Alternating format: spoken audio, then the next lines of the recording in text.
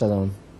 This week we read Parashat Ha'azinu, and it's called the Song of Haazinu, and it's written in the Torah scroll like the Song of the Sea. And in this beautiful song, Haazinu, beginning in Devarim, the book of Deuteronomy, chapter 32, begins with the words, Moshe Rabbeinu, Moses states, "Listen, O heavens, and I will speak, and let the earth hear the words of my mouth. My lesson will drip like rain, my word will flow like dew, like storm winds on vegetation and like raindrops on grass." Parashat Ha'azinu, this section of the Torah, is very profound. It contains an element of rebuke, an element of blessing and consolation, and we would need so much time to delve into its many mysteries. But just focusing on this opening verse, it's rather unusual that Moses calls upon heaven and earth and basically says heavens and earth should listen and hear what he has to say. And one way of understanding this is really for us to focus, especially now, this first Shabbat of the year, really, the first Shabbat after Yom Kippur, for us to realize the Torah teaches us that God is literally constantly speaking to all of us. At every moment, his voice is really resonating within our deepest being, at every situation, speaking to everyone and at all times. But, of course, it's up to us to listen so that we hear what it is that Hashem is telling us. And we need to know, first and foremost, especially now as we begin the year after all of the different kind of feelings that we've had over Yom Kippur, feelings perhaps of fear and vulnerability and inadequacy, and now beginning the year and wondering really where we stand with God, we need to know that we are always connected to him and that he's always speaking to each and every one of us. He really never removes himself from us. Recall the verse in Parashat Vayelech about the time when Hashem will conceal himself, and we know that the worst thing is when we feel that indeed he's distant, that he's taken himself away from us, and we feel distance from him. So our sages state that every single day, this is a very famous teaching, every single day there is a bat kol, which means a heavenly voice, a heavenly angelic proclamation. This bat kol, this announcement, goes forth every day from Mount Sinai, and it exhorts us to repent.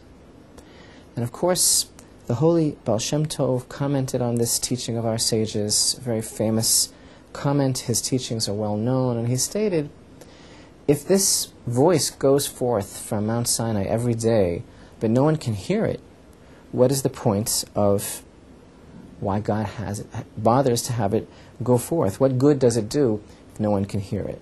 And he answered that even though on a conscious level we don't hear it, on the soul level, on the deepest level of who we are, what you might call subliminally or subconsciously, we certainly do hear it, and it registers within us on a very deep level. And from that bat kol, from that voice that goes out from Sinai every day that exhorts us to repent and to come closer to God, even though we don't hear it with our ears, something inside of us does hear it, and that is where motivation and the thoughts of repentance are born. They're born within us from the fact that on some level we actually do hear that heavenly call, and we do respond. And that is what brings us to thoughts of repentance. And this actually is an example of this concept of the voice of God that speaks to us all of the time, in every situation. But our goal is to hear this voice and to accept it and not to banish it, which is also something that we would like to do sometimes. This is one way, and only one way, of understanding a deeper level of the true significance of these words, "Listen, O heavens, and I will speak, and let the earth hear the words of my mouth." So as our sages teach, man is a composite. Man is a composite. A portion of him is his godly soul, which is hewn from heavenly material.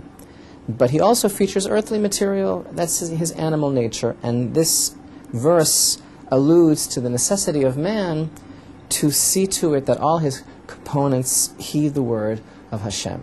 And you can look at it this way. Oh, heavens really refers to his upper, so to speak, heavenly organs, his heart and his brain, while let the earth hear the words of my mouth refers to those components of his being that are constantly pulling him down towards physicality and desire, his earthly nature. But the fact is that Hashem is constantly speaking to both parts of the person. And these words of Moses in his parting farewell lesson to his children, the children of Israel, listen, O heavens, and I will speak, and let the earth hear the words of my mouth. These words also refer to every type of situation, because there are times when a person feels just as high as he can get. He feels that he must be in a tremendously expanded state of consciousness. He feels very illuminated, and he simply feels to be on the level of heaven. And during those times, a person feels that God is illuminating the darkness all around him, and that he understands everything, and he feels very close to God, and he finds himself in a world of light. And during those times, he really, literally can find God in everything with ease.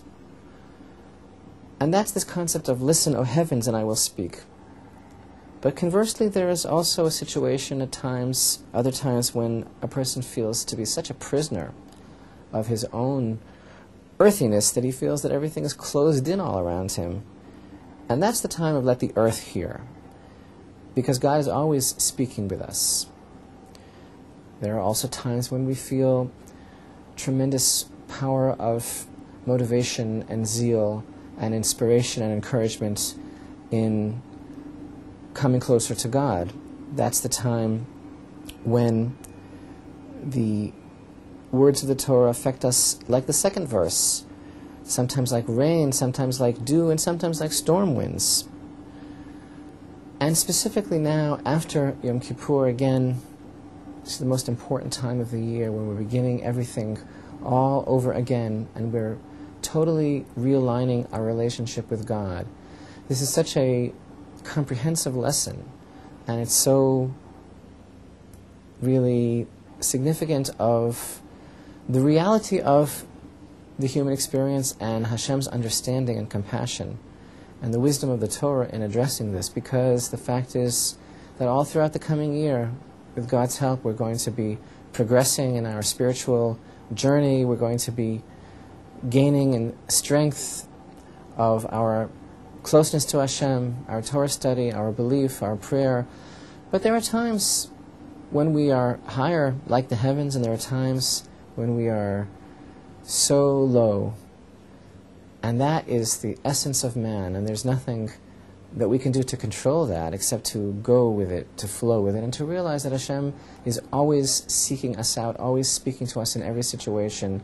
It may be like heaven, it may be like earth, but the fact is, it's up to us to hear that voice, the voice that emanates from Mount Sinai, that exhorts us to repent, up to us to imbibe that voice on the deepest level of our being, and to utilize that blessing that He gives us, to be able to hear it, to be able to feel its resonance, and to realize that He's always seeking to be close to us, would we but hear His voice.